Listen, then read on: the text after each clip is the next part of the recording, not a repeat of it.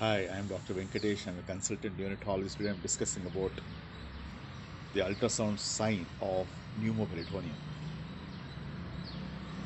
A 28 weeks old preterm neonate born to a priming mother required resuscitation in the form of intubation, shifted to newborn intensive care unit, connected to the ventilator. At around 48 hours of age, he developed sudden distension of the abdomen.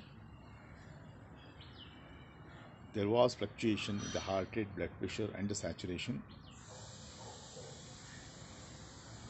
Immediately, the ultrasound abdomen was performed.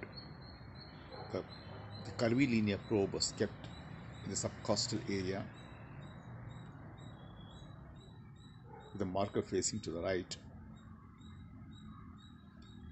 We could appreciate the thin peritoneal bright line and also reverberations of the peritoneum, which is called as enhanced peritoneal stripe sign, which indicates gas in the peritoneal cavity. My friends, perforation of the bowel, the pneumoperitoneum, is an acute emergency, needs to be detected urgently because it requires surgical intervention as early as possible. The surgeon was informed immediately and X-ray was performed. The abdominal X-ray demonstrated the gas in the prehepatic space as a sickle shape. My friends,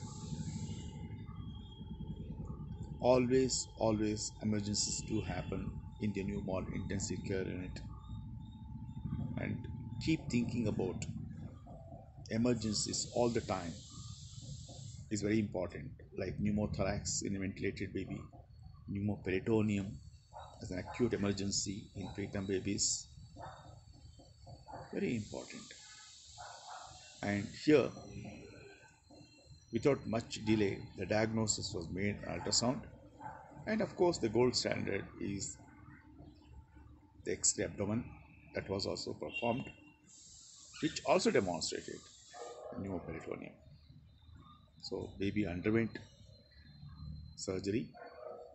There was perforation in the terminal ileum and the procedure was performed. Baby is doing very well. Thank you so much.